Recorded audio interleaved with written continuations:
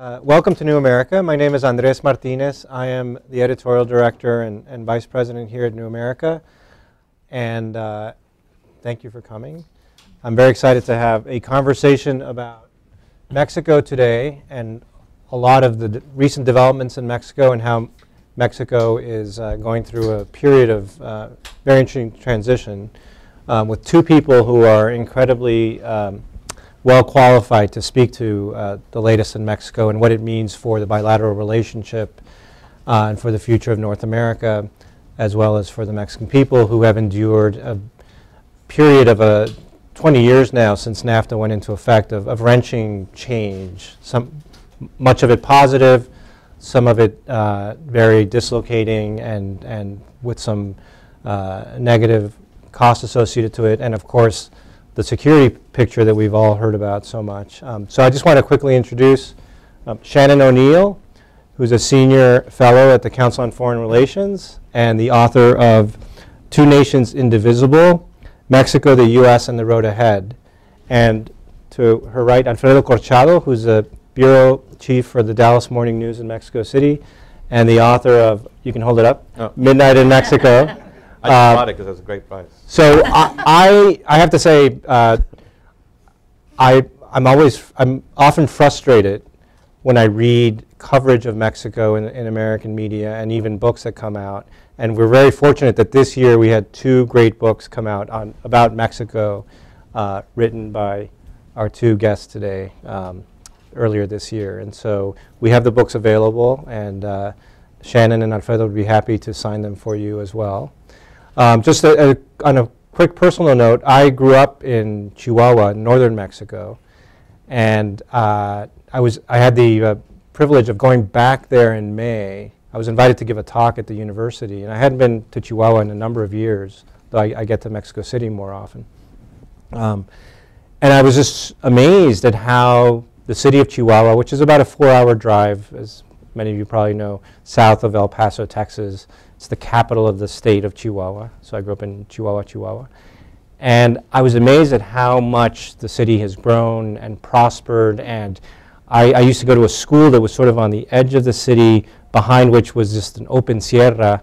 And now behind that, you keep going, and there's a Wendy's and there's a Chili's, and then you hit another highway, and there's a whole part of the city that didn't exist when I was a kid. And okay, I'm not too young, but I'm also not that old. And that whole part of the city looks like, you know, Houston or something. It's just boomed unbelievably. At the same time, though, you know, talking to friends that I hadn't seen in many years that I went to junior high with, it was very sad to hear, you know, them say that, you know, the childhood of their kids is so different from the childhood we had, just because, you know, as you all probably know, the state of Chihuahua has been racked by violence in the last decade plus with the drug war. It's, you know, situated right in the place where Ciudad Juárez is the other big city in the state of Chihuahua, the border city, that's been sort of in the front lines of the drug war. So the security situation in the city I grew up in has been horrific for years now. And it's, you know, when I was a kid, it was an incredibly tranquil place. I mean, there was a drug trade, and you know, people knew that in the Sierra things were happening, but this city, you know, but that was a different era, and the city was very tranquil. And when I was a kid, we would hop on buses and go downtown, and, you know, parents never worried about where we were or anything. It's so different. But I was struck at how these sort of two phenomenon and changes that I was aware of. On this, people were talking about crime and security, and yet the economic growth that was palpable, and the commerce that was available to people now as opposed to when I was a kid. I think those speak to sort of some of the twin realities that we wrestle with in the States when we try to make sense of what's happening in Mexico, this place that in some ways has become, this, you know, nation that's become incredibly vulnerable to organized crime. But there's also this story about the explosion of the middle class and economic development, which has its flaws, and it hasn't been a perfect transition. But these twin narratives are sometimes hard for us to reconcile. And in the last 5 years or so, I felt that the coverage in the American media of Mexico might have been too negative and had been too sort of one-sided.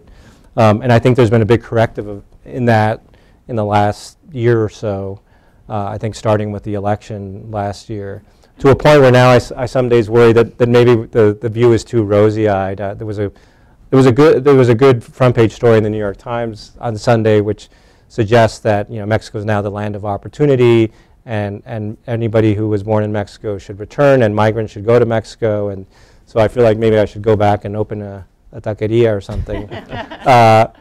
Taqueria Nuevo America, right? But before doing so, I was really eager to have this event. So, so enough about me. But that's kind of where I'm coming at this. And as I wrestle with these twin narratives of Mexico, I find that the work of both Shannon and Alfredo is really at the forefront of some of the more nuanced, wisest commentary on Mexico. And all that said, I hope the two of you will disagree on a few matters. But Shannon, maybe we should start with you in terms of talking about the economic transformation that's occurred in Mexico since NAFTA, which is, we're coming up on the 20th anniversary. And against that backdrop, we have the election of Enrique Peña Nieto, the return of the PRI, a return that was, probably in some ways facilitated by unease with the security situation.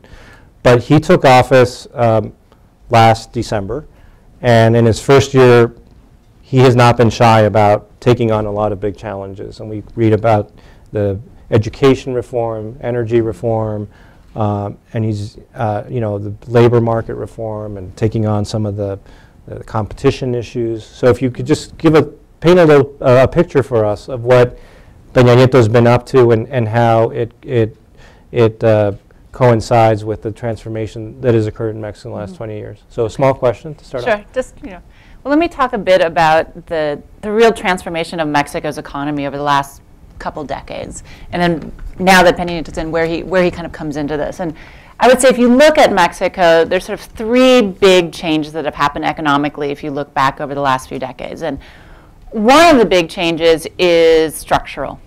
So if you looked at the Mexican economy in the early 1980s, this was an economy that was closed to the United States and the world. It had high tariffs, it had subsidies, it had quotas, it had hundreds and hundreds of state-owned enterprises. And about the only thing it sent abroad was oil. It dominated exports.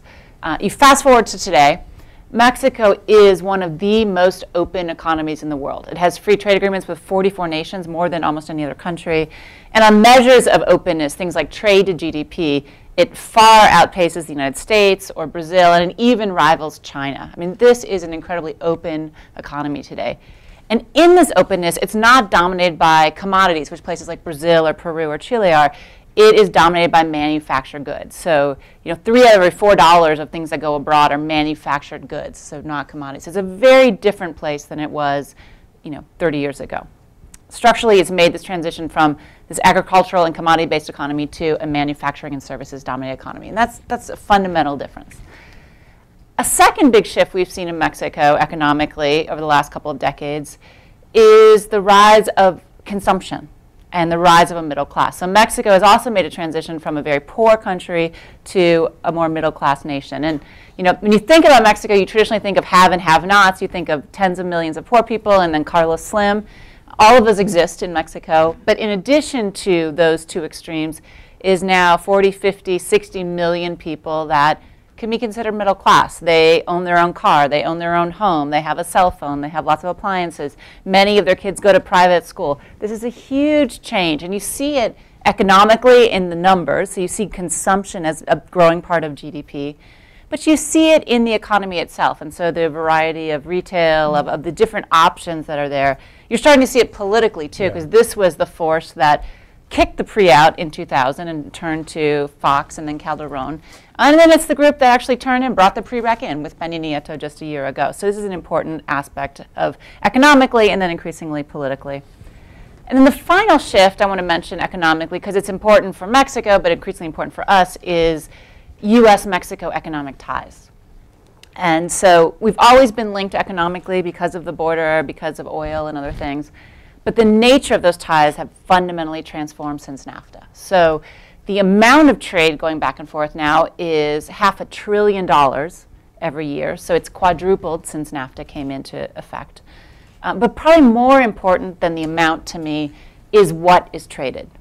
And so today, rather than oil coming north and finished goods going south, what is traded is pieces and parts. Because what's happening today is integration of manufacturing, or we make things together. So for something that's coming in from Mexico, so quote unquote made in Mexico, on average today, 40% of that product was actually, or the value out of that product was made in the United States. And there's no other country that comes near to that for the United States. So China or the European Union or Brazil, it's 4%. And even Canada, our other NAFTA partner, it's only 25%. So Mexico, by far and above, is important for us in the way we actually produce things today.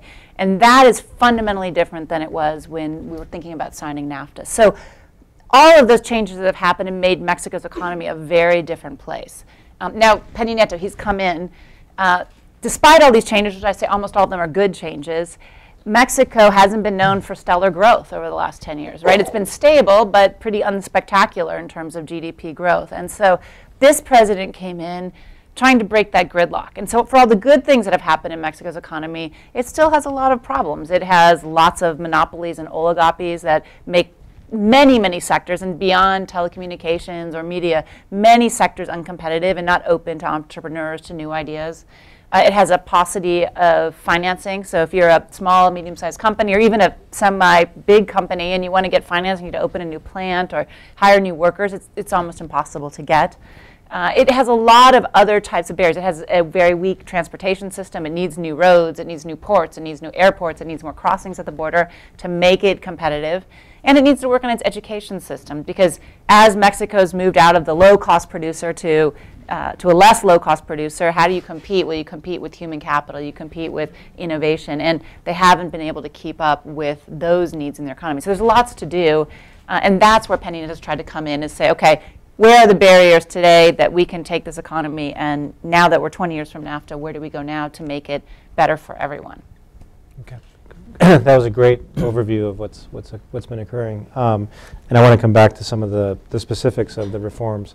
But Alfredo, why don't you bring us up to date also on the other side of the Mexico story? And then I also want both of you to engage on both of them. But just one of the things that Peña Nieto has wanted to do, and I think with some success, is change the subject. There's a perception that his predecessor, President Calderón, was sort of single-mindedly focused and maybe even obsessed with taking on the cartels. You know, you could say obviously for understandable reasons, or maybe the strategy was, but he took it very personally. Seems to be the consensus, and that when you heard from the presidencia in Mexico for the last 6 years before Peña Nieto arrived, chances are it was about the war on drugs. Peña Nieto comes in and says, I'm going to have my interior minister deal with that, and I'm going to talk about other things. And yet, obviously, changing the subject and changing perceptions isn't the same as changing realities. How is this war against organized crime and the cartels, which you write about so evocatively in your book, and as a very courageous foreign correspondent in Mexico, you bumped up against quite a bit in trying to cover that story. But give us sort of an update of where things stand as we've made the transition from Calderón to Peña Nieto. Well, it's difficult to come after Shannon. First, I want to thank Andrés and the New American Foundation for the opportunity. I think I was one of these many reporters, many foreign correspondents in Mexico who really welcomed the change. I think if you talk to journalists in Mexico, you would see that many of us probably have PTSD or something? Having covered the drug war for the last 10 years now, more than 100,000 people killed just in the last 6 years or disappear. So when Peña Nieto comes in July of last year, many of us really applauded the effort to try to change the subject, because let's face it, I think a lot of people on this side and in Mexico are tired of the headlines. They're tired of bodies dangling, of headless corpses, etc. I would say, though, that if you look at the headlines in the last few months, the elephant is very much there, especially if you look since May to the present. It's almost impossible to kind of try to put the genie back in the bottle. Yet having said that, I mean, you have the government will tell you that that the murder rate is down by about 20%. But you look at surveys and polls throughout Mexico, and people still feel very insecure. The security remains the big problem. Yet having said that, I think Peña Nieto has done a pretty good job. Since July, he's captured the four leaders of the top cartels. Ramirez Trevino from the Gulf cartel, Mayito from the Sinaloa in the Juarez region, and then these two names. I mean, Betty La Fea, you know, Betty La Fea, who's in charge of the Juarez cartel in the Juarez area, and Zeta 40, the guy who made a lot of people's life miserable, including my life miserable. He's been captured. So they haven't really done a big deal like the previous administration in showcasing these arrests, but they're there. Yet I think the violence has really changed from one location to another. I mean, it's no longer Ciudad Juarez. In fact, I think Ciudad Juarez is now much better, much safer than it was before. I think at one point it was over 100 per 100,000 people living. Now it's I just saw the numbers the other day. It's something like 30. So that's decreased significantly. You look at places like Nuevo Laredo, which to a lot of people is still one of the most dangerous cities, and yet people are feeling excited about Nuevo Laredo. They just elected a band government there for the first time. Businesses are talking about going back to the city and reopening businesses. And then you look at other places like Estado de Mexico, Guerrero, Michoacán, and the rise of the self-defense groups. And that's been, I think, a big challenge. And that's taken away from the new narrative. So if you talk to the government, they will say, give us a year, maybe a little longer, but the situation is improving. I don't really get that sense from talking to people on the streets in certain regions. I still see that people are very concerned about that. I mean, you still have mothers who are Facebooking one another and saying, can my kid come out on the street and play? People still trying to use social media. There's still regions in Mexico where reporters continue to self-censor themselves, forced to self-censor because of threats, because of violence, etc. So I think it's still a mixed bag. I wish, and just to give an example, I mean, I've been working on the story for months now, trying to look at the other Mexico, because there is a more prosperous Mexico. There is another side to Mexico. There's a place called El Bajío, for example, where you have the aerospace industry that's growing, and many other plants. We're looking for, just to give you an example, we're looking at a story, North Texas and El Bajío. It's one labor market for generations, and we're trying to figure out what is the future of that one labor market. If less people are coming across the border, what happens to Texas? What happens to North Texas? And one of the things that struck me, for example, was the number of people I interviewed in Querétaro, San Luis Potosí, Guanajuato, would say, I still think about going to the United States like my father or like my grandfather, but more out of curiosity than out of necessity. And then you look at other states like Zacatecas and Durango, who are trying to emulate the model that Querétaro is using, that they're attracting aerospace.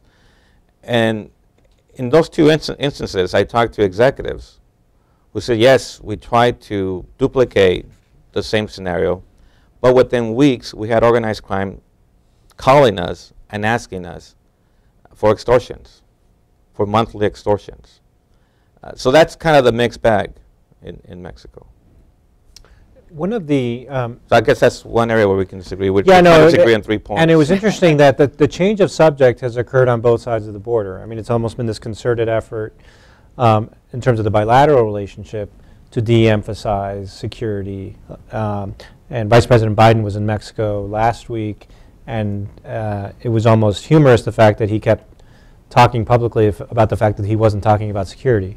Well, I guess if you're talking about how you're not talking about it, you're sort of talking about it. But there's been this concerted effort to make the relationship be more about economic engagement and even education and I used to joke that it was any subject starting with the letter E, because it was energy, education, economy, anything not being security.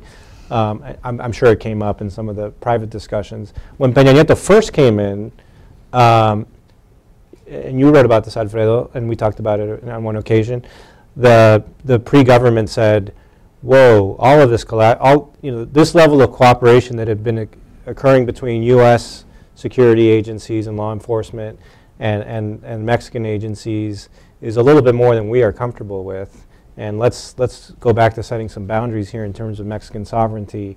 I don't have a sense of how that's really kind of played out in recent months, and you've talked about the fact that there continue to be some milestones achieved in the fight against the cartels, but is this occurring with lesser degree of cooperation between our law enforcement and Mexican agencies, or was a lot of that more sort of rhetorical and the cooperation is still there? Oh, that's a great question. I mean, I've been here the last couple of days trying to get answers to those questions, and it's interesting. In Mexico City, no one wants to talk about security, and in D.C. it's the same story. I mean, very few people want to talk about security. It's almost like let's just leave it alone. And then you ask about the cooperation between both countries. People in Mexico City and D.C. will insist that yes, there are new channels that they're using, cumbersome, bureaucratic, etc. But yet you talk to people on the border on Mexico, El Paso, Laredo, and they will say, we're still cooperating on an informal basis. We're still calling people one-on-one. And it was interesting when Treviño Morales was captured in Nuevo Laredo on July 16th, I think. It was interesting to talk to Americans who were in the know along the border in that region, who knew kind of the details about what had happened, and kind of lead you to believe that maybe they were, not that they were there, but that they were much closer than maybe we thought they were. And I floated that story to people in Gobernación, people in Mexico City, and they all shot it down. And it was very nationalistic. And you talk to people on the American side in D.C., they shot it down. So there are basically like three realities. And who do you believe? I tend to believe people on the border, people on the ground. So I think that that it's still going on, but it's much more informally, much more unofficial. That kind of cooperation. But there is the sense in Mexico City, and I mean, as we talked about, that the Americans were not only in the kitchen, but had become the chefs. And they had to find a polite way to say, goodbye. We loved your cooking, but it's time to go to a different menu. Shannon, what's your sense of how this collaboration is what evolving? I think is pretty striking is the juxtaposition of the economic policy side and the security side, and particularly in the bilateral part. And you look at this first almost year, 10 months of the Peña Nieto administration, and on the economic side, they are, cohesive, they are ambitious, they have the ear of the president, and they are getting stuff done. So, they had a labor reform, then they had an education reform, then they had an amparo reform, then they had to, introduce a financial reform that's working its way through. Now they have an energy reform. They got the secondary legislation done for education. I mean, they're just going, and they have fiscal reform, and that's going to be done by October 20th. And they're just knocking these things off, and they're very tight and moving in lockstep together. And then you turn the administration, the Peña Nieto administration. Right. So the finance minister and the others. And they have the backing of and they have the full backing of the president, and then the Pacto de Mexico. So the other parties are all working very closely on this. Right. And then you turn to the security issues, and the policy just announced by the government, and we'll turn to the U.S. part of it, but the policy is much more vague. When the leaders of this group come out, they're at times conflicting in the way they're describing what they're doing. It's much less clear what they're going to do just on their own and how they're going to present it and what the policies are. And the traction or the concrete programs that you might expect to come out of 10 months of being in government, there's very little to show for it. It was interesting that you bring up the policy, because I've been asking people on both sides, what is the policy? Nobody can tell you, right? But I found a new explanation, which I think makes sense, and that was someone in Mexico City that echoes in D.C., which was the policy is to really root out the problem and to do the economic reforms, whether it's telecom, fiscal, so that we can get the country growing again. And that's really the policy, to try to create jobs so that people become less of a target for cartels, recruiting efforts and so forth. And I said, but what is the policy on the ground? I said, well, you know, give us at least a year, maybe a little more. But I haven't really seen much of a change. I think the problem is that, and we're talking to people, I've heard this on their side as well, we're focusing on this and then we're going to turn to security. But you don't have that luxury, frankly, if you're a president or if you're administration. You have to handle more than one thing at a time. And to what extent is Peña Nieto benefiting from a lot of the investments and efforts made by Calderón and the country in those years to build up capacity, whether it's, you know, state, law enforcement at the state level or deployment of federal police and some, I guess, modest moves towards reforming the judiciary, or is there still kind of a gap between the capacity needed by the state to really take this on, especially on the judicial side, where I think everybody agrees, and even I noticed Vice President Biden couldn't help himself when his press conference in Mexico, he threw something about that in. But where are we in the gap? I mean, I think it was very clear that early on in the Calderón tenure, there was just a lack of capacity to handle the problem, both the security problem in a law enforcement sense, but also as a rule of law matter on the judicial side. And how far are we from being able to, or Mexico, to close that gap? It's still pretty far. I mean, they're still in the process of reforming the judicial system, which, if it happens, will come online in 2016. Some places have moved forward, and there have been, you know, when you look at some of the statistics from Chihuahua or other places, actually cases get solved faster, and more serious cases are actually taken because they can prioritize. Under the old system, you can't prioritize which cases. So a murder or somebody who stole, you know, a bag of chips, they both have to be treated equally. And now under the new system, you can actually prioritize and go after the cases that are more important.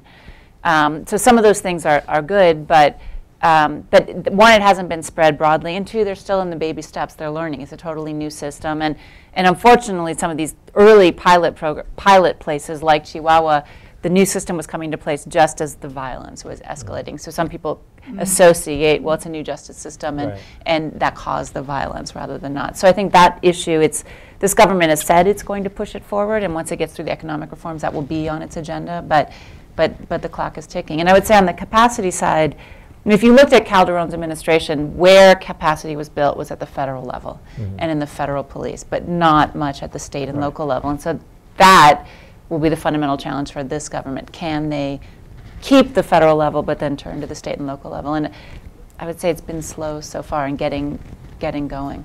There was a poll out this morning in Animal Político. It said something like 30% of all Mexicans would rather get rid of the local police, state police, and bring in the federal police. And then there was a figure that I heard for the first time the other day that there's currently 36,000 federal police, 37,000, and that the goal is to try to bring in 100,000 by the end of Peña Nieto's administration, the next 5 years. I mean, and I guess the whole issue also comes down to re-election. Mexico does not have re-election, so what's the incentive to try to pass these judicial reforms by 2016 if the people who agree to it are no longer in office?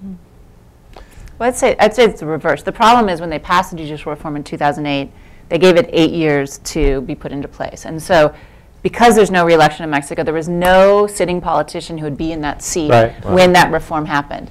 Now it's 2013, it's 3 years away. There's lots of people who will be in the seat. The president will be in the seat, the senators will be in their seat, some mayors will be in the seat, governors. So 2016 will roll around, either it failed or it didn't, or it succeeded. So I think now actually is the time when there's actually a reason to put your political capital into it, when there wasn't in 2008.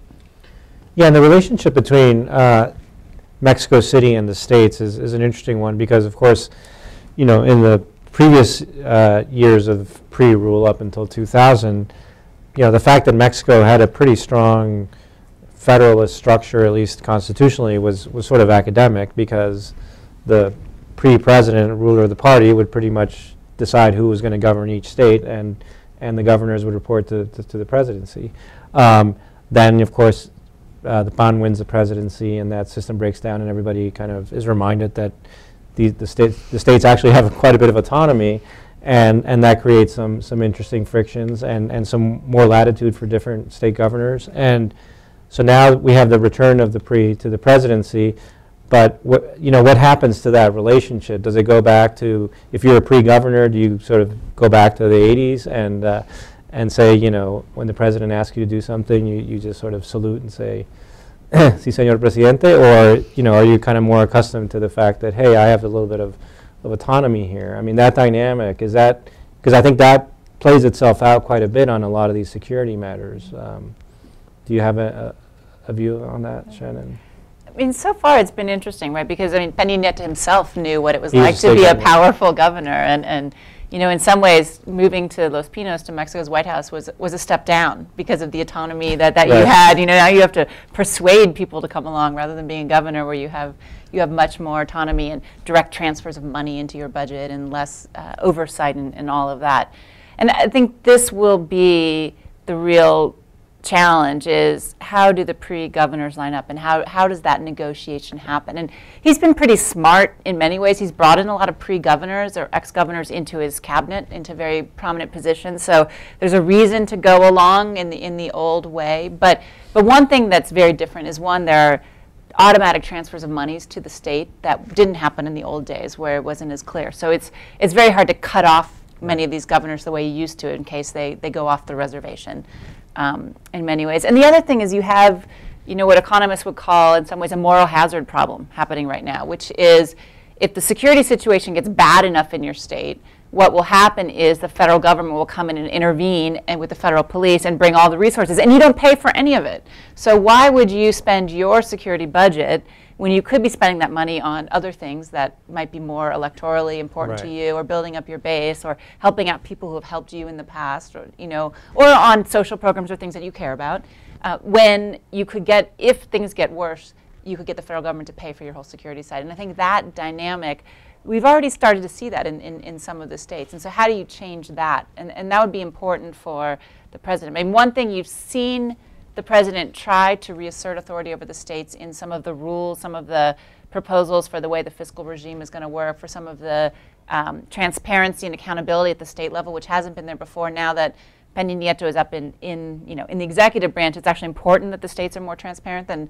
perhaps when he was there, and he enjoyed the leeway to not open up the budget to to outside viewers. So it's going to be an interesting dynamic as we go forward with the pre-governors, and then of course the PAN and the PRD governors will be more difficult in that sense. Right. I mean, I think there was also a sense on the security front that when people voted the PRI back in, at least we did several polls for the Dallas Morning News, and poll after poll showed that Mexicans felt that the PRI coming back meant going back to the old system, the old accommodation, collusion between cartels and the government, and maybe that's still going on. But but as far as coming up with a pack, I think at least from people you hear on the streets, I mean, it's very, very difficult, if not impossible, to try to emulate that so soon into his administration. Yet I also find it fascinating. I mean, when you look at Tamaulipas, this is a long stronghold, and yet the key places that voted the PRI out, places like Nuevo Laredo, Ciudad Alemán, and there was another one, I think it was Matamoros or Reynosa. I mean, they all voted the PAN back in to try to hold the PRI accountable. So that's kind of a fascinating dynamic to look at. In places of incredible violence. Right. Splitting your ballot, yeah. Right. Yeah. And so do you think, Alfredo, that Peña Nieto's reforms, a lot of the ones that Shannon listed, are going to succeed? Are they going to be meaningful? Are they going to really sort of change Mexico? And I'd like both of you to talk a little bit about what he's trying to do with the Congress on education and why that's important, and then also a little bit on energy, and then we can shift and I'm just a reporter. I don't know if they're going to succeed. It's going to be very chaotic. I mean, I was in Mexico the last 10 days or so, and just the number of marches that are happening. And this is not, we're not even talking about energy reform yet. I mean, we're talking about education. Not just in the Centro Histórico and the Zócalo, but in places like Mazarik, Mazarik Avenue, the Polanco. I mean, I think he will if you look at the numbers, I think he will succeed in passing these reforms. Will it help Mexico in the long term? I hope so. I mean, I think that's going to be the real key. Mm-hmm. And just for those who might not have followed the details too closely, the education reform is, I mean, it's characterized in shorthand as essentially trying to wrest control away from the teachers' unions over education, a control that, ironically, I suppose, the PRI bestowed on it in the good old days in order to have this incredibly powerful political base. But the unions went to support and then the unions, right, yeah. Later on, yes. So it's but is that a fair characterization of what the reform is trying to accomplish? Yeah, I mean, it sets basic performance standards. I mean, right now under the old system in Mexico, if you're a governor or a mayor and you want to find out how many teachers are supposed to be in the school in your district, you can't. Right? How many people are supposed to be in the classroom, just to see then if they are in the classroom, you can't find that out. It's on a need-to-know basis. It's on which you as the governor or the mayor or the city council person or a citizen, God forbid. Or a citizen, God forbid, right? Don't need to know, I guess, right? Like how many teachers are supposed to be in your kid's school, and then do they actually show up and teach? I mean, you don't have access to that information. So some of it's as basic as that, as that information should be public, and then do these people show up and not? And then others are setting up performance standards. So, can your math teacher pass a test that they can then teach math? And there's also a whole part about revamping the curriculum at some of the schools that are supposed to train teachers, so that if you don't know how to teach math class or English class, you presumably could go take courses that would then help you to teach that. I'm just going to say on the reform agenda, which I think is interesting. There's all these economic reforms out there, and many of them I do think, if passed, the energy reform and things, depending on what it is, will be really important for Mexico's economy. But the other one that's on the agenda, not put there by Peña Nieto, but put there by their coalition partners, by the PAN, which I think could be fundamentally changing and transforming for Mexico, is a political reform.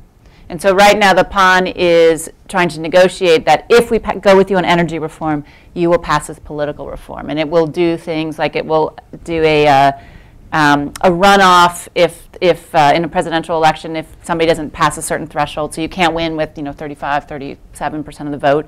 But one thing it would do is probably allow re-election at the local level and up to the federal representative level. So mayors could be re-elected, council members could be re-elected, and for me, this could, looking 10 years out from Mexico or further, this could fundamentally change Mexico. Because the problem right now, especially at the local level, is if you're a mayor, you have a 3-year term. So you come into office, and let's say you have the best of intentions. You're a public servant. You believe it. That's why you've run for office. Your first year, you're trying to figure out, where the doors are. You're trying to get your cabinet and other people appointed. The second year, you're working really hard to change things in your district. And the third year, you're looking for your next post. And the way you're going to find your next post is someone in your party is going to nominate you to another political position. So if you want to be a career politician, your future always depends on the head of the central, the group of the party that decides where everybody goes. It doesn't depend on the people who voted for you.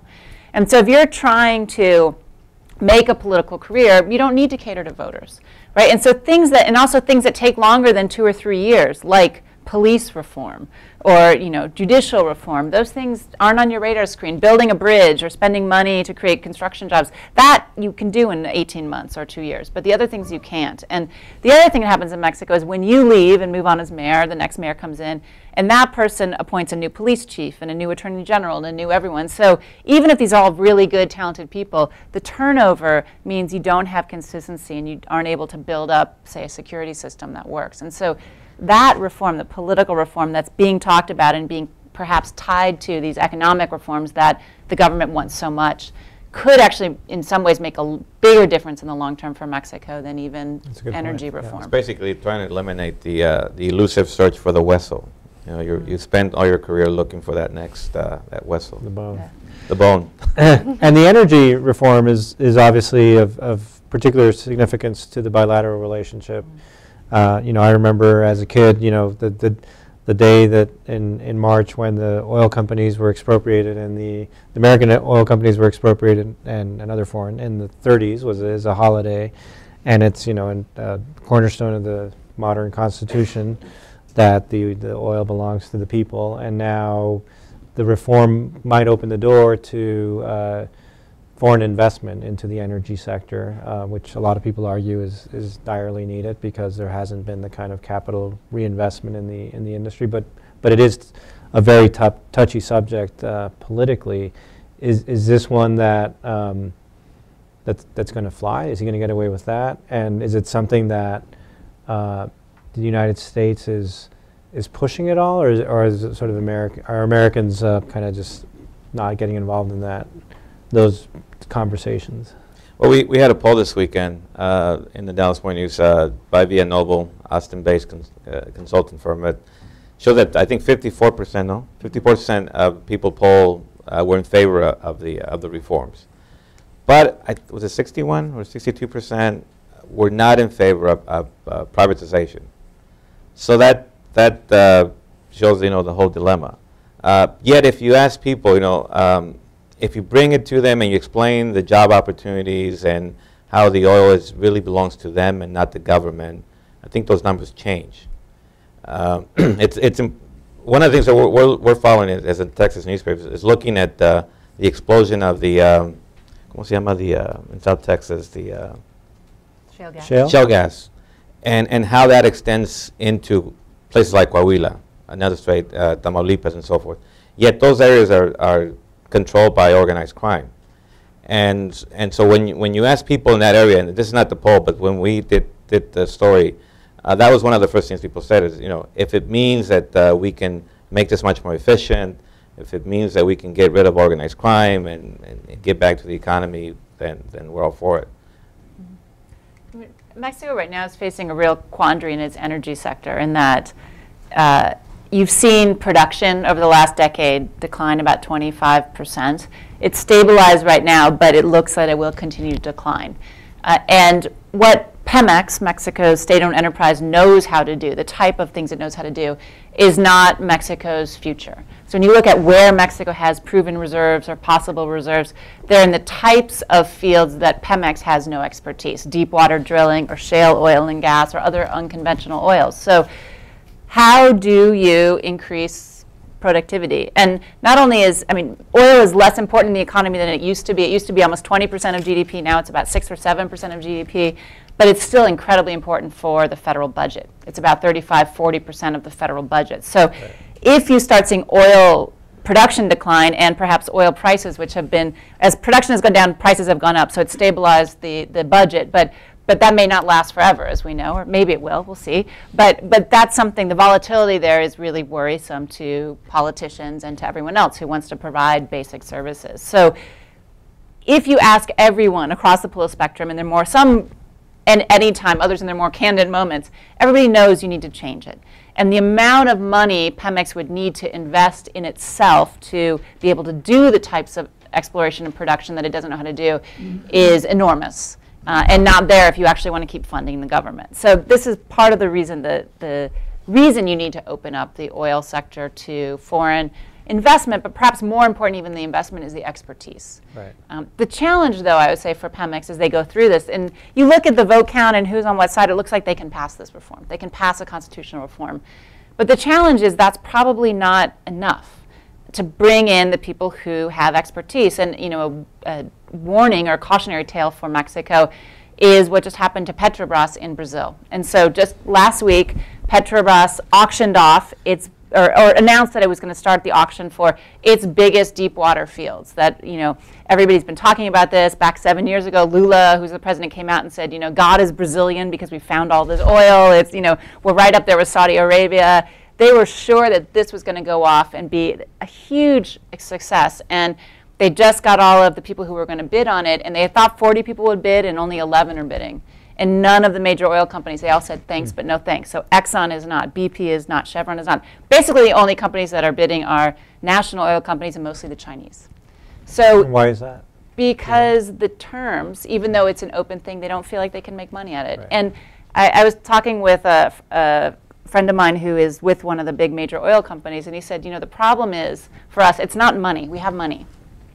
What we don't have is, or what we have a scarcity of is human expertise. We have only so many teams that know how to do shale oil and gas or know how to do deep water drilling. And so you're competing, if you're Mexico or Brazil, with should we do it here or should we do it in North Dakota? should we do it in Tamaulipas or should we, you know, and that is the choice. And they only have so many teams. And so as Mexico, I mean, hopefully they open up the sector and it's attractive and you get the investment. And I mean, it's interesting, the government of Mexico has done studies, but so have independent studies. And all of them, if this comes off as a success, it could raise Mexico's annual GDP by between 1.5 and 2% a year, which would be a huge increase, right? Well, and it's interesting, yeah.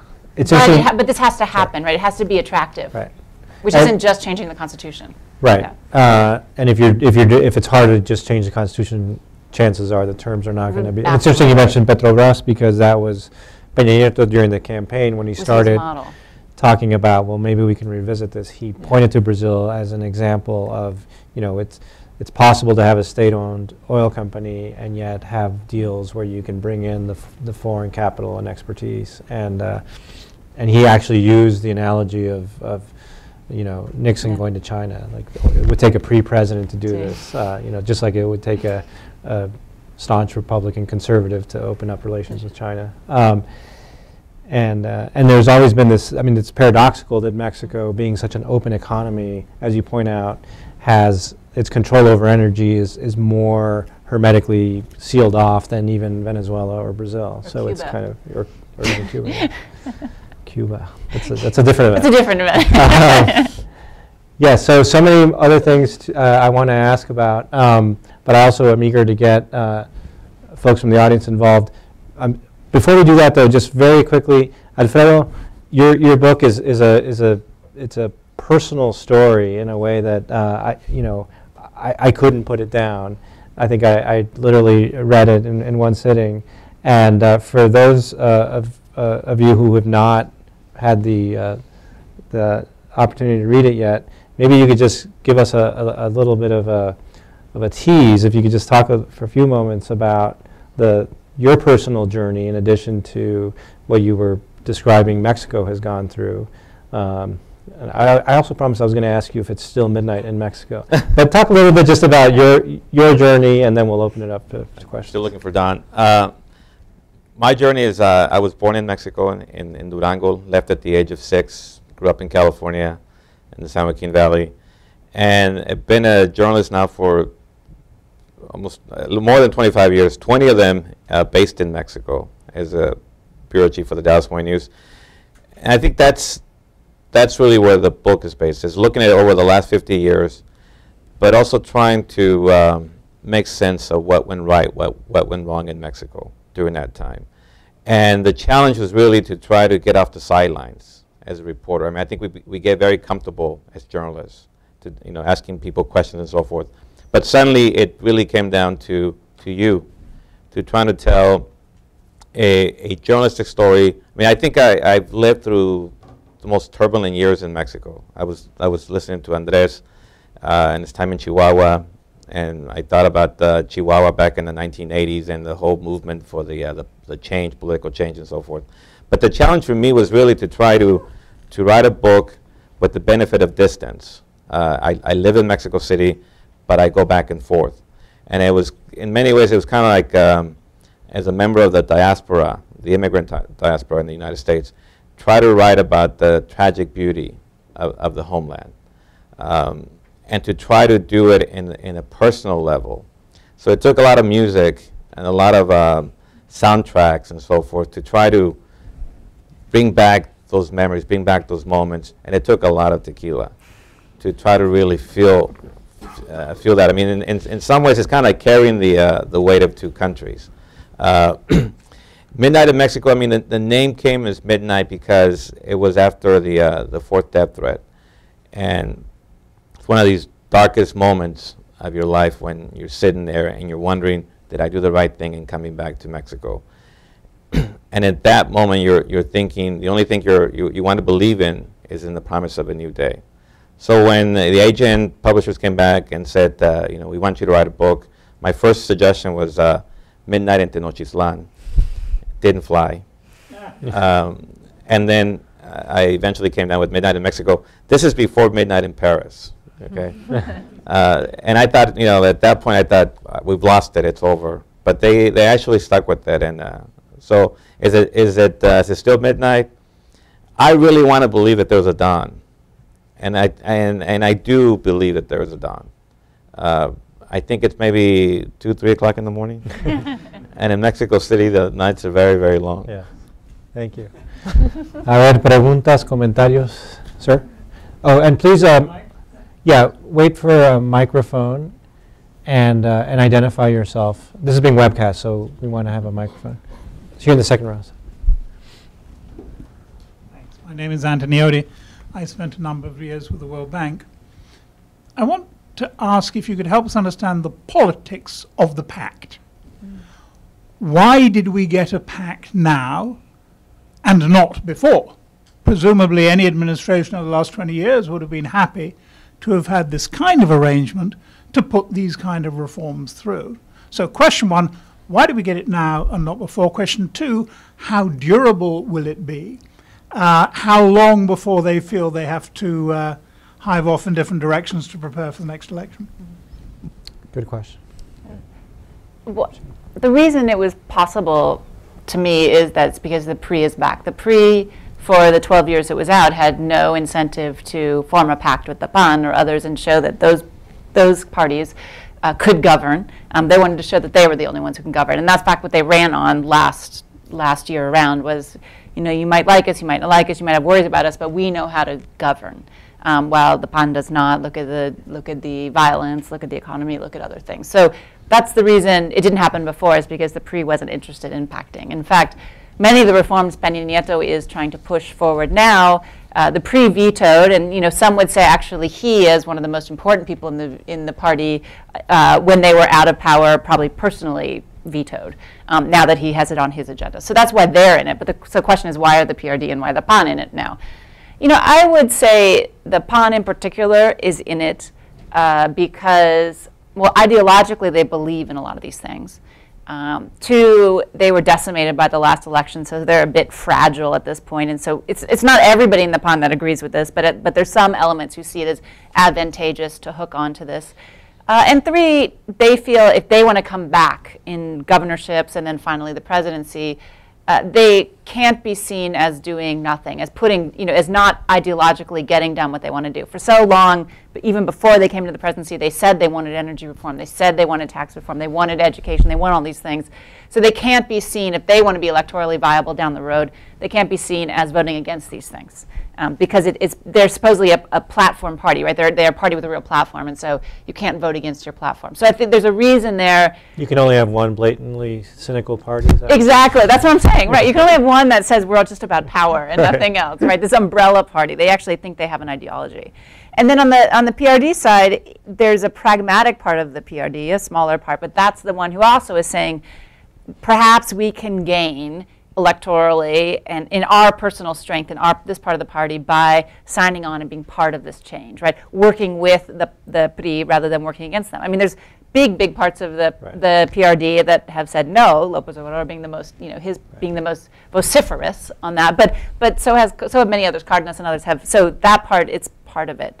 How long does it last? I say it doesn't have I mean, it will get through the end of this year, maybe the beginning of next year, but once you start preparing for midterms, once you start thinking about that, I think it's very hard to hold the center. And frankly, for Peña Nieto, if all of this stuff happens by the end of the year, the 120 days he gave in his State of the Union to get all this done, how useful the pact may be less useful for the PRI as well, as they gear up for elections and want to be running against other candidates. So as a reporter, you think by the end of the year, all the reforms will pass?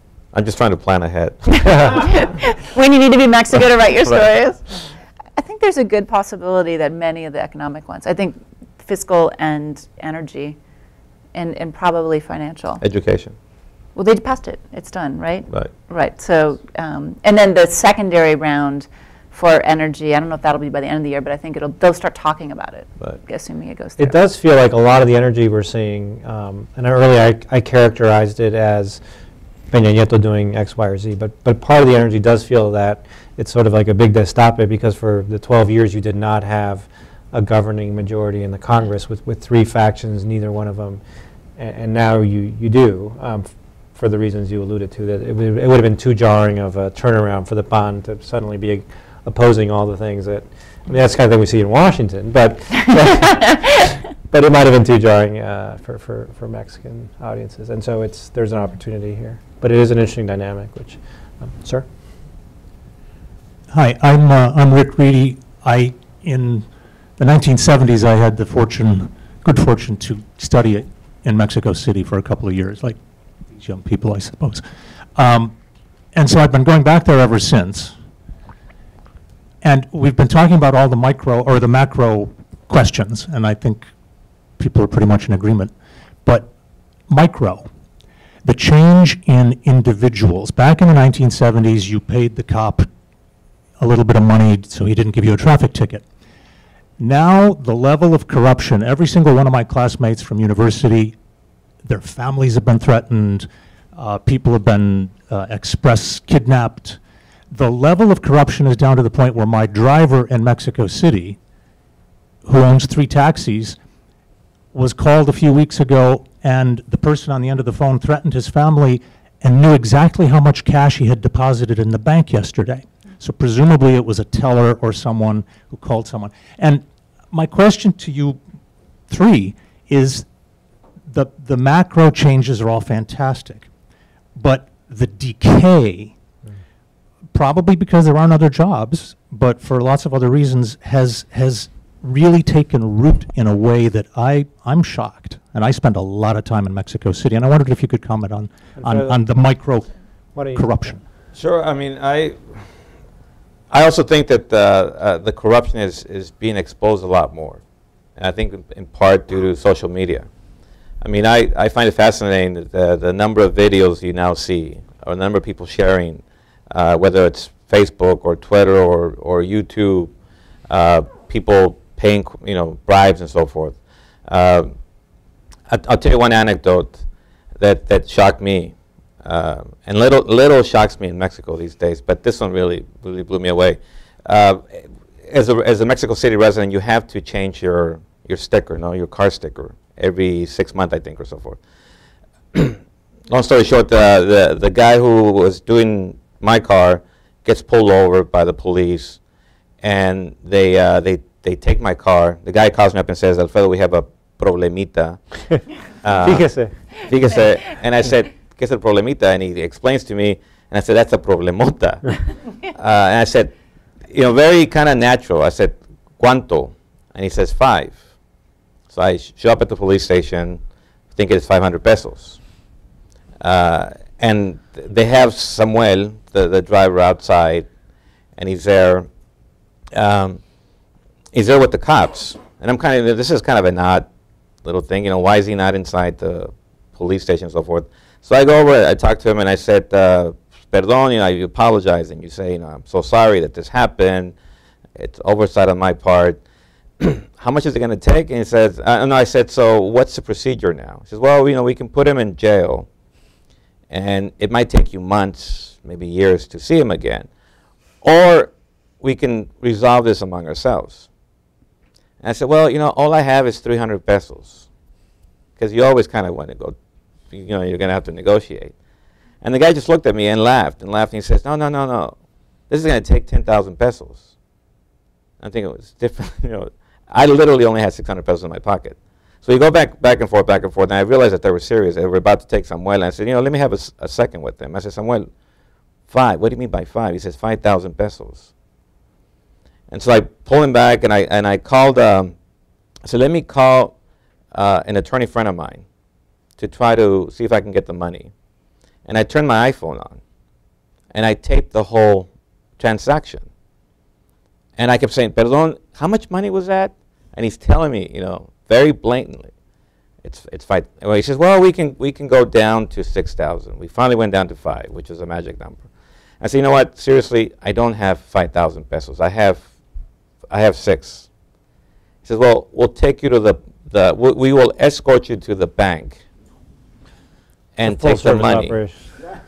Very efficient. It was only just a few blocks from there, and they did that. And as we got to the front of the bank, the guard who was there says, "Échale ojo," and I'm taping the whole thing.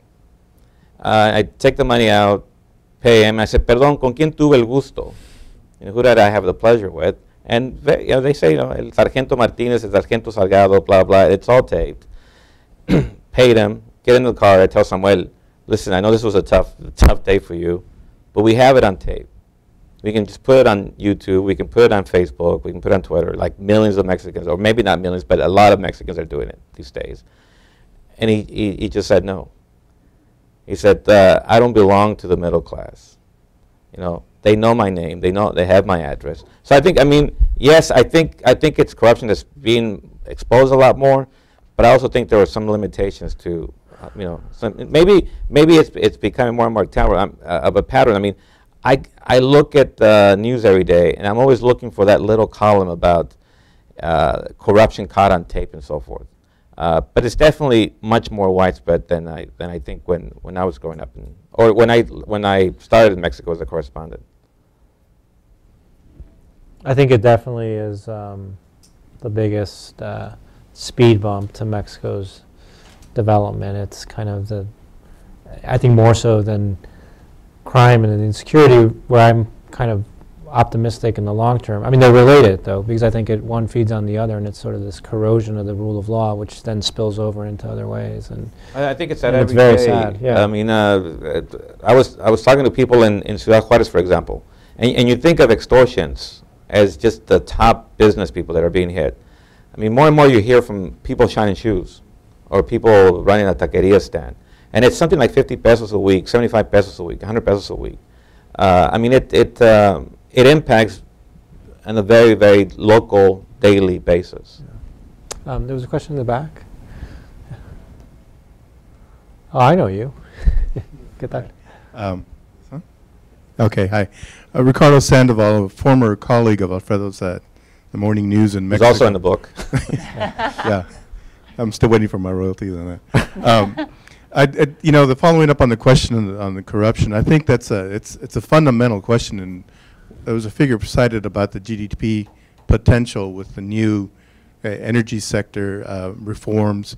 I think a lot of that, I mean, some of that could be generated just by a massive undertaking to clean up, you know, some substantial levels of the government. And so that leads to a question about the relationship between the U.S. and Mexico on security. With the new administration, I'm wondering if there's a level of trust that had some beginnings in the previous administrations. If that was all just torn up by the most recent presidential election, where are we with that? And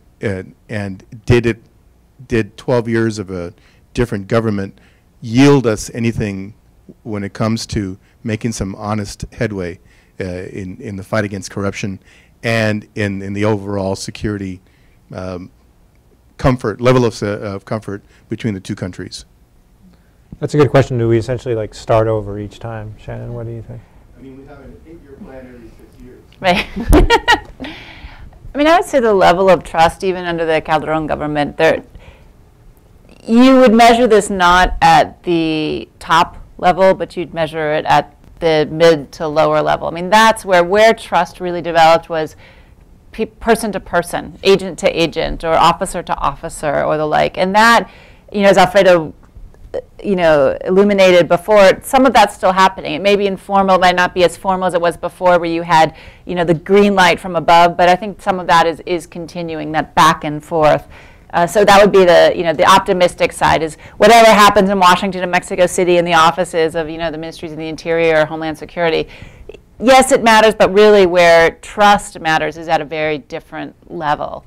And that I don't think has changed as dramatically. And the question, though, would be does Washington and Mexico City, do they come around? It's been sort of a slow startup, I would say. Do they come around to working together pretty closely on stuff or not? And while I still, as Alfredo, when I talk to people on both sides of the relationship and ask them, well, what is your security strategy? And they kind of, you know, they're a little bit vague, and we're going to do this and that and that. But one thing that's still a big part of it, it seems, from both sides, is intelligence and working together on intelligence. And that presumably would, trust matters for sharing of intelligence. So if they both are pushing that forward, perhaps you don't lose, we haven't lost 6 or 12 years, but it's evolving rather than totally dissipating or breaking from the past. And actually, just to sort of reinforce what Alfredo was saying, what I found actually quite interesting over the last 10 months, I guess, of the Peña Nieto administration is every time I open up the paper in Mexico, there's some big scandal story about a governor, doesn't matter what party, there's a big scandal story about a union leader or a large business or the like, that they're out there, and all of these details of you know, the planes and the houses and the this and the that, and the Neiman Marcus charges and all of the like. And that to me is something very new in Mexico. And partly that comes from things like the Freedom of Information Act that Vicente Fox passed, and then using it. I mean, those are pretty big steps forward. I mean, we think about it as like, oh, it's not a big deal, but it is a big deal, right, to actually have that information. So that's the, you know, moving forward side. What I haven't seen yet is any of these cases lead to a conviction. In fact, there was something I saw in the news this morning that maybe El Maestro Gordillo, the teachers union, that her case is starting to fall apart. Right. And it's like, really? You don't have the capacity to hold together one case of someone that, I mean, everybody, at least, you know, anecdotally knows she didn't, you know, buy all those things and carry an Hermes bag on a teacher's salary. I mean, how could you not build a case against this? Or how could, you know, this is your one chance and you may be messing it up. So what does worry me there is either it's corruption or it's just the lack of capacity on her side to prosecute someone successfully. And if you can't do that, then having these cases across the front pages of all the newspapers, after a while, you get very cynical about it. Let me just follow up a little bit on Ricardo's question. One of the, speaking of intelligence and trust among governments, one of the revelations that came out of a lot of the sort of NSA leaks that we all are familiar with of late have been the fact that you know, the U.S. agencies were able to listen in on some of Peña Nieto's personal conversations while he was running for the presidency. They were listening in on his cell phone calls. There have been other revelations, obviously, about other countries, most notoriously in the last few weeks. You know, Brazil's president canceled a visit to Washington for this very reason. Postponed, yes, postponed. Excuse me for my lack of diplomatic tact. You know, in Mexico, how the story, you know, I haven't been in Mexico in a few months, but the story, how did it play, and is there not the level of outrage that people in Brazil feel, and why? There really wasn't. Yeah. There really wasn't. I mean, I think that was one of the shocking things, is how it really became a big deal in Brazil, but in Mexico, I mean, the administration kind of downplayed it. People kind of thought, well, what else is new? I mean, this has been going on probably forever. And you talk to U.S. intelligence people, and they say, yeah, we've been doing it for a while. We just got caught, you know. So I don't know if it was Peña Nieto's way of saying "me la deben," or just, you know, kind of shrug it off. Because I think both sides use intelligence. So because when we had the WikiLeaks revelations a couple years ago, the Calderón government really kind of you know, got in a state, and it you know, cost the U.S. ambassador at the time his job. And so the contrast has been interesting, not just between the way some of these revelations are playing out in places like Brazil and Mexico, but even between WikiLeaks and this. And this is a very personal invasion, I imagine, if you're Peña Nieto. So maybe there's some private conversations about, dude, stop listening to the phone calls. Sir.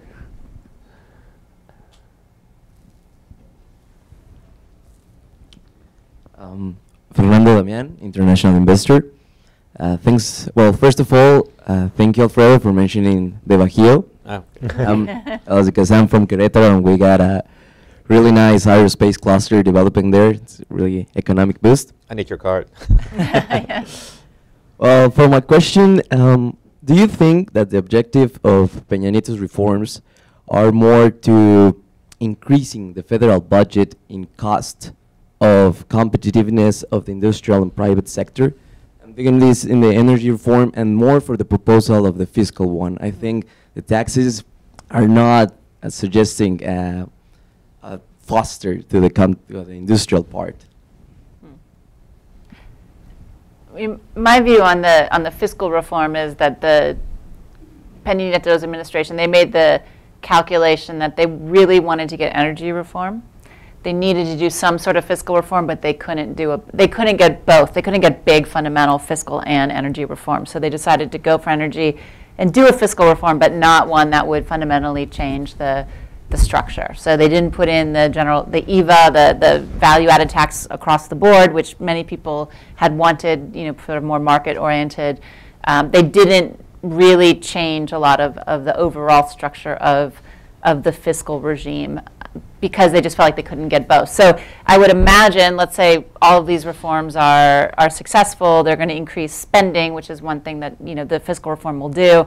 We may be revisiting fiscal reform in a few years, probably after midterm elections. We might be revisiting it to reshape it in a way. So I think if you look at sort of fundamental changes and where they might go, telecommunications potentially could be a fundamental change. Education reform potentially could be a fundamental change. Energy, yes. I don't think this fiscal reform is a fundamental transformation. And if energy reform happens, depending on how it is, you may need a big fiscal reform, a big change, because some of the energy money won't be flowing into the government. And also because production with foreign investment isn't going to come online for many, many years, even if they start tomorrow.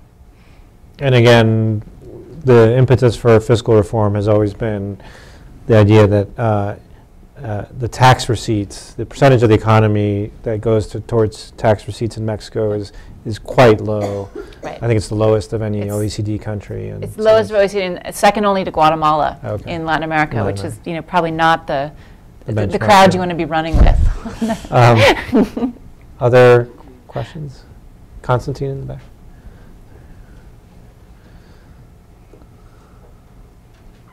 Yeah, thanks. I'm Constantine. I'm a fellow here. Other than Andres's plans to open a taqueria where I want to get a job slicing the tacos al pastor, you guys want to partner with me? We'll talk later. All right. You guys managed not to talk very much about immigration, which seems to me sort of one of the most striking structural changes in the last 5 years or so. That you had a flow of hundreds of thousands of people a year that has fallen to close to zero. And I was wondering if you could elaborate a bit, I guess, on how you disaggregate the causes of this. To what extent is it purely a reflection of the slowdown in the U.S. economy, of the sort of border security stuff of the right wing in this country? To what extent it's a reflection of dynamics within Mexico? And then sort of following that, sort of how lasting a change do you see this being, and what do you see its implications for Mexico? You mentioned that briefly, talking about the workers in Querétaro who aren't thinking of going as much, but is that going to be also true in states that like Oaxaca, Zacatecas, that have been traditionally sort of more migrant areas? Thanks. I mean, I think it's all three factors. I mean, you talk to Mexicans about why they're not going as much as they used to. I mean, first is the fertility, right? With 7 to 2, 7 babies versus 2. But a lot of people will also talk about just how difficult it is, just the danger of crossing the Mexican border. I mean, the fact that the Zetas are really much more than a cartel. I mean, it's much more of an organized criminal organization. And they control these routes, smuggling routes. That's a big factor. When they discover all these bodies in clandestine graves in Tamaulipas, we were interviewing people in Guanajuato and San Luis Potosí, and buses were literally leaving empty. I mean, that was the big fear. Then you have the whole U.S. border security. That also has made it much more difficult. And then the U.S. economy. Although the Texas economy hasn't really had the same slowdown as the overall U.S. economy. But I think those were big factors. I mean, to the point where some employers in Texas are beginning to ask, what happens if tomorrow we don't have enough Mexicans? What happens to the economy? Where do we bring people in? Let me just add a couple of things on that are interesting. One is, as Alfredo says, the demographic numbers and just the average kids per family and how that's trailed off. And when you look versus the 1990s, when you saw this big inflow, there's probably somewhere between between 100 and 200,000, just fewer kids turning 18 each year. So that's 100, 200,000 people that don't need to go into any job market, whether there or on this side of the border. The other big change over the last 20, 25 years is the number of years kids stay in school, and it's doubled.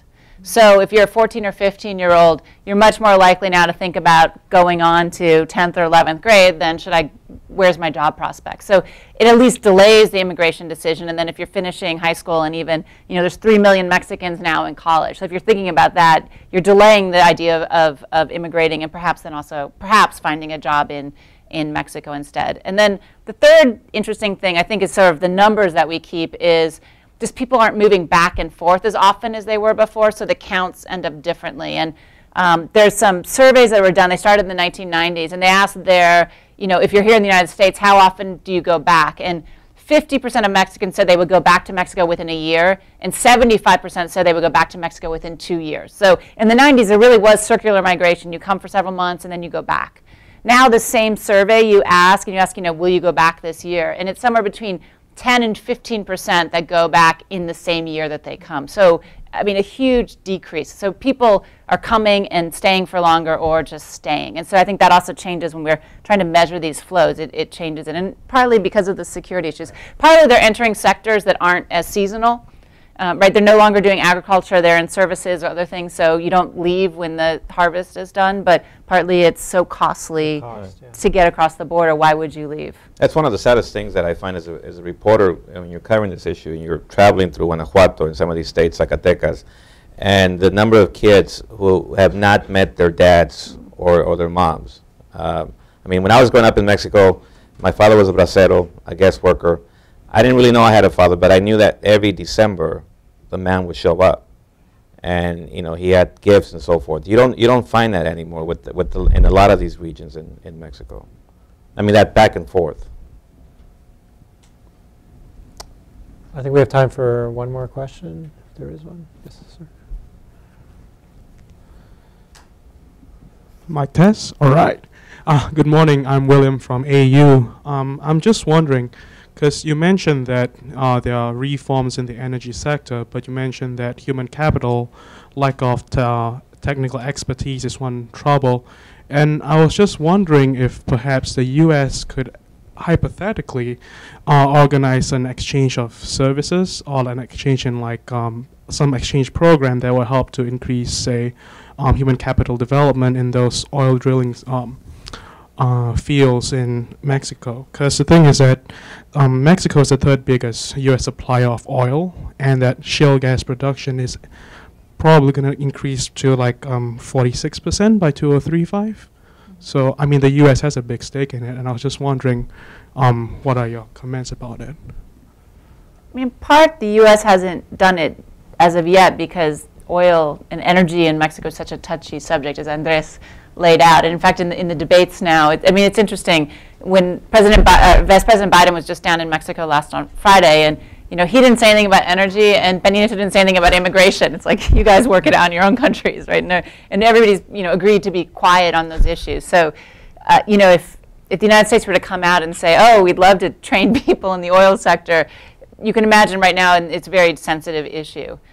They did actually, the President and Vice President Biden announced that they will be doing many more educational exchanges. And so one could imagine, and Mexico actually has this big initiative. They want to send 100,000 people to study in the United States by because it's staggering how few do. So few. Countries like, I think Mexico ranks 15th or something. Yeah. I looked at the figures in the recently. double digits. In terms of the number of foreign students in the U.S. There's so much attention and effort placed in bringing graduate students from China and Southeast Asia and other parts of the world. And I think there's been a neglect. To the extent, just given how integrated the two economies have become and the proximity, there's been a real neglect in terms of what you're talking about more broadly, which is a sort of human exchange and a broader kind of engagement on the part of civil society to connect the way that the economies are connecting.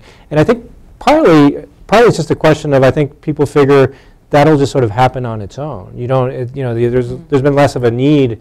I think there's been a perception that there's less of a need for a formalized channel than you might have with some other countries because we got NAFTA and because families are going back and forth. But when you look at the number of Mexican graduate students in U.S. universities, it's do you know the number? It's like 20,000 or something. Yeah, it's really low. It's quite low.